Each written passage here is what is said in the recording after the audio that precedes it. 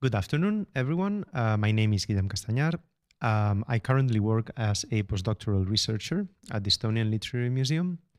And I would like you all to welcome to my talk about the cultural reputation and mental map of the place, Narva, in this case.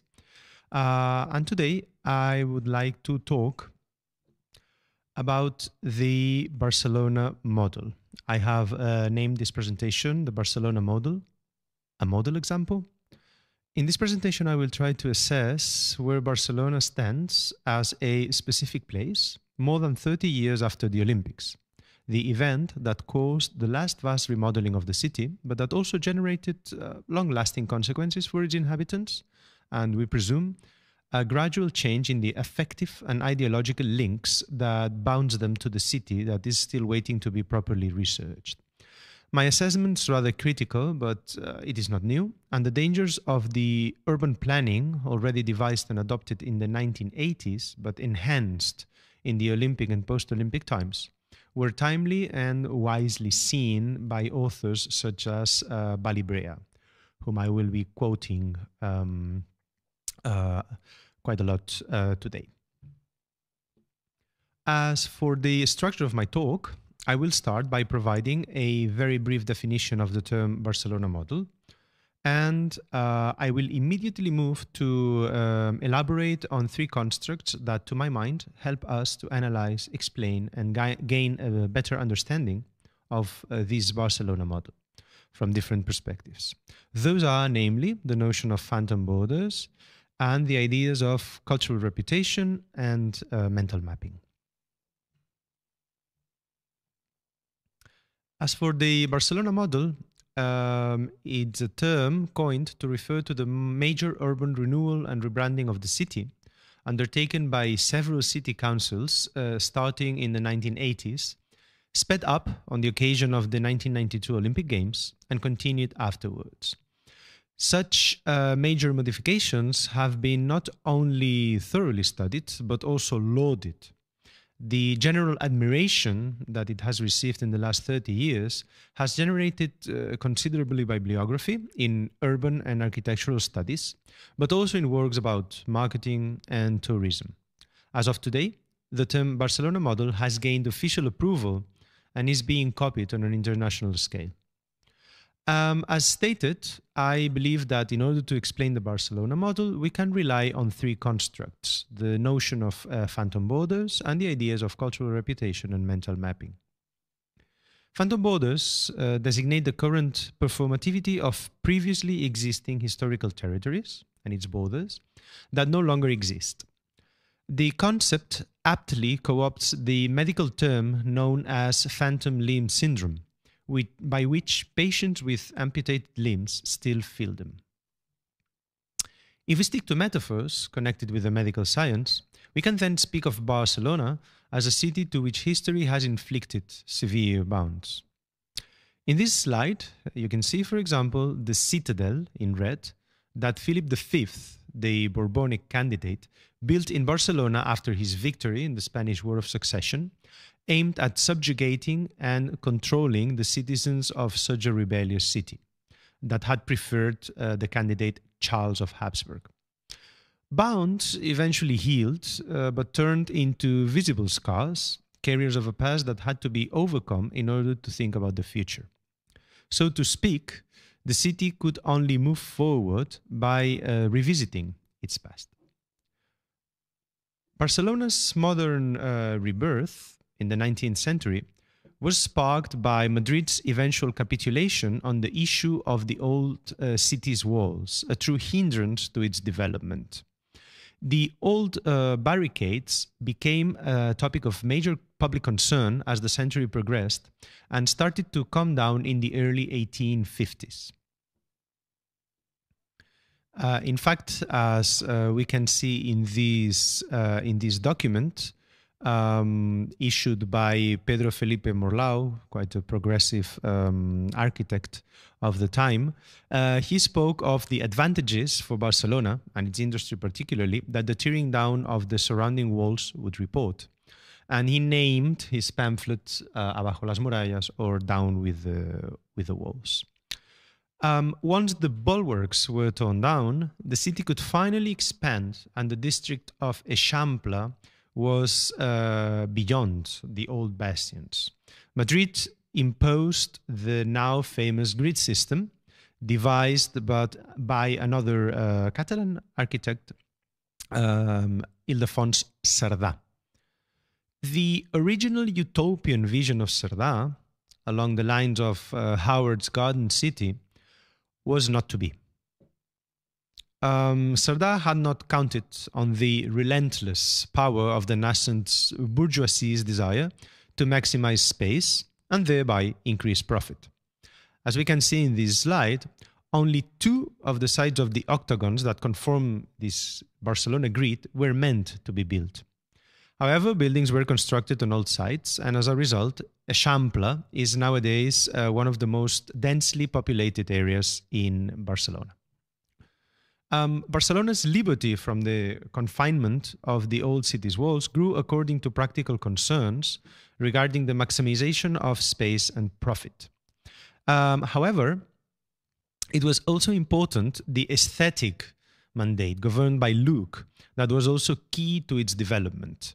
This was later complemented with the construction of many modernista buildings in the new neighborhood, thus increasing the appeal of the area. Later, the remains of what had been the Bourbonic military citadel since the early 18th century, symbol of oppression, were turned over to the city council. In the map, you can see the layout of the fortress in yellow. Something similar happened this time, since it became a park, one of the few green areas that Barcelona has nowadays. Nevertheless, and although official rhetoric affirming that it was a service, a gift to its denizens, it was also to become one of the most visible elements of the incoming World Fair in 1888. The 1888 Expo empowered the local bourgeoisie to think big. Importantly, saw the first large-scale influx of tourists to Barcelona. Thus, while the fair's most important legacy was arguably the city's recuperation of an urban zone that had been a center of oppression, its subsequent transformation into a cosmopolitan space would whet the urban appetite for more engagement beyond Spain's borders. It was a perfect excuse to show Barcelona to the world. And as such, it can be considered the first serious attempt by Barcelona to become a world tourism city.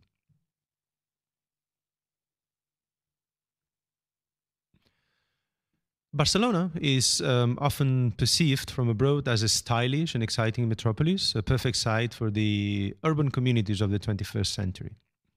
As of today, the city ranks high in reputation, if we understand reputation as the belief or the perception that individuals have of a certain place or the mental associations about a place.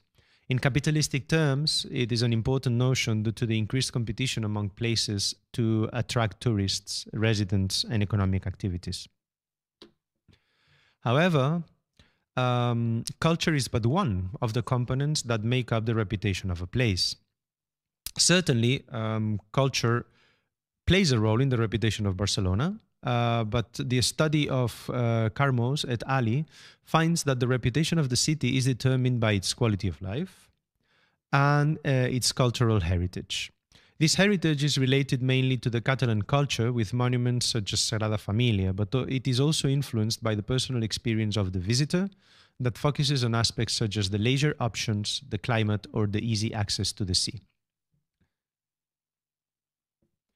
Regarding culture, it has often been invoked that in Barcelona to undertake the reconstruction of the city. As Balibrea points out, the most important changes affecting the social body and the economy have been justified in the name of culture, which becomes their structural axis. The connection between culture and urbanism is established through the latter's capacity to create public space. A public space rhetorically defined as open to all, and therefore as a place of encounter and of the production of collective culture. Squares, monuments, museums, theaters, sport complexes, avenues, promenades, you name it. Culture in Barcelona is believed to have even a regenerating power of sorts. An example is the ensemble of two landmarks buildings. The first is the CCCB, or Center of Contemporary Culture of Barcelona. In the slide, you can also see the MACBA, or Barcelona Museum of Modern Art. They are both located in El Raval, which was once a derelict and impoverished district, although very centric, neighborhood of the city that was supposed to benefit, regenerate from the construction of such cultural buildings.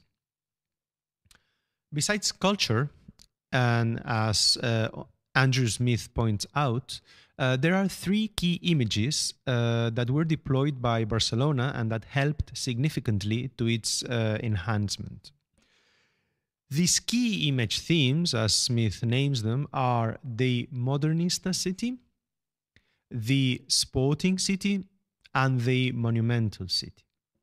The three themes have made an important contribution to Barcelona's image enhancement, and this reimagining seems to have occurred largely through the creation or reinforcement of memorable synecdochical images, and the production of positive connotations has undoubtedly helped to boost the city's image. I believe that a fine example of the combination of the three themes is this picture taken during the Olympic Games, and I'm really sorry for its poor quality. The Picornell Olympic swimming pools were built so that while looking at the divers' performance, the viewers could also contemplate the Sagrada Familia in the background. Moreover, in the area close to the swimming pools, several highlights of modern architecture can be found, such as the Montjuïc's communication tower, which is literally 5-10 minutes away from these swimming pools. I have taken an example related to the games, precisely because the rebranding would not have come so easily without a deep resemanticization, that is a long word, of the city that was possible thanks to the success of the Games, of the Olympic Games. Indeed, the event that has been most instrumental in the rebranding of the city has been the Olympic Games of the year 1992. Since it was nominated as a candidate in 1986, the city was possessed by what has been labeled as Olympic fever. The Games secured the city's economic future and justified the need to turn into major urban restructuring projects. The timing was also very good. Barcelona had already been working towards the presentation of a depoliticized urban image of city as a spectacle, and that coincided with a general shift in style and tourism trends. The 1990s saw a rise of superficial specificity as travelers looked beyond traditional package trips and more at tailored travel experiences that would become increasingly mainstream by the 2000s. However, this is not only a success story. The image production that arises from the Barcelona model is, on the one hand, a product of technocratic desire, development, speculation, transformation, and on the other, predicated on the promise of experience. This potential for sensation is where the look, feel, and taste of the city come into play. Unfortunately, for those residents of Barcelona who aspire to a normal urban existence, this focus on sensation, as both a side effect and progression of the Barcelona brand image, has had deleterious effects as regards quality of life in the city. There is a growing disjuncture between Barcelona, the imagined city of style and design, and Barcelona, the city where citizens try to live and work. Increasing flat rents and prices have had a serious impact on the local populace across the city, in that people through the age spectrum found it impossible to afford to live in the city proper. Barcelona has become too expensive for the Barcelonese. The constant tributes paid to the city beauty have helped to distract the attention of visitors and citizens alike from other fundamental, much less satisfactory issues: employment, housing, public transport, or even the questioning of the same urban projects whose aesthetic value is so intensely prized. For a long while, the rebranding of Barcelona found an echo amongst the citizens. There seemed to be a full consensus with the city council's projects and the will or desires of the citizens of Barcelona. The dream continued in the 1990s as an after effect of the Olympic inebriation. And in that sense, Balibrea's article is an illustrative one. She writes it while this alignment of the powers of the citizenry still existed. But this author already warns of the problems to come. The notion that the Barcelona model has mostly served planners, political elites, and property developers is one that has begun to gain greater traction. It seems now that the consensus is breaking, if it is not broken already.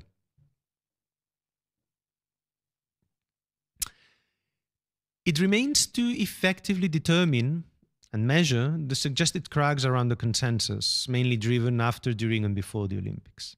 In that sense, I believe it is useful to resort to mental mapping. As Agusti suggests, relying on Lynch's already classical work, the concept of mental mapping is conceived as an abstract construction that enables individuals to locate themselves in a place. In the process of mentally mapping a place, valuable information of the place is generated, and that is what can be turned into analyzable data. A mental map of the city is a representation of a symbolic nature that arises from the visual experience simplified in a mental draft. Not only visual, we argue, but also affective. As Bonfim and Urrutia suggest, citizens aim at configuring or translating territorially significant perceptions and feelings experienced in the urban space. The emotional territorialization of spaces is precisely what allows for the appearance of the sense of place. I find of significance the study conducted by these authors, by Bonfim and Urrutia, on the affective dimension in cognitive maps of Barcelona and Sao Paulo. Subjects participating in this study from both cities were asked to make a drawing representing their city and to answer some questions regarding the pictorial representations. Bonfim and Urrutia's study might be a bit limited in its scope. It is, however, an attempt to produce qualitative data on the image that denizens have of their cities, and I believe that it is a path to be followed if we are to yield data related to the mental mapping and the cultural reputation of a given city. It has also another big plus. After a general trend of top-down urban planning, such a task would be at least an attempt to revert to a more bottom-up perspective. Paradoxically, in terms of phantom borders, the tearing down of perceived physical barriers has not freed space in Barcelona. The tearing down of the walls created a designed city, on the one hand, that allowed for the creation of a cultural reputation that has been maintained until today. On the other hand, has already set the pace for today's problems that can be expressed in terms of new demarcations, albeit of a symbolic nature. As Smith suggests, the skewing of Barcelona's urban planning towards image development appears to have resulted in successful image change. However, that does not necessarily mean that this approach has achieved successful urban regeneration. The mass tourism model, the rebranding of the city as an experience rather than as a locus, has created symbolic barriers in the urban space. The not so long ago popular inhabited center is partially gentrified and at the same time depauperized. New dwellers, devoid of memory and tradition, take over the city. On the other hand, mental mapping can be a useful tool to find out the shortages and the negative consequences of the branding process and the transformation of the city into a touristic showcase. It can work as an down-up process of multifaceted opinion gathering, much in the opposite direction of what has been going on until now, with its hits and misses. The underlying idea in this presentation, I would argue, is that Barcelona has been forced to slough off its physical boundaries several times during its long existence. Nevertheless, the overcoming of the barriers of the city has never been done for the citizens, but as an act of propaganda designed for the eyes of the foreigners. These, I suggest, must be necessarily related to the fact that Catalonia and Barcelona as its capital is not a state, but only a region within Spain, albeit enjoying a high degree of autonomy. Changes are always implemented looking abroad, seeking for a recognition that, I boldly propose, is not felt within the boundaries of the Spanish state. These are my references, and I just would like to thank you all for your attention, for being here with me today. And should there be any questions, I will hear them with pleasure and I will try to answer them if I can. Thanks.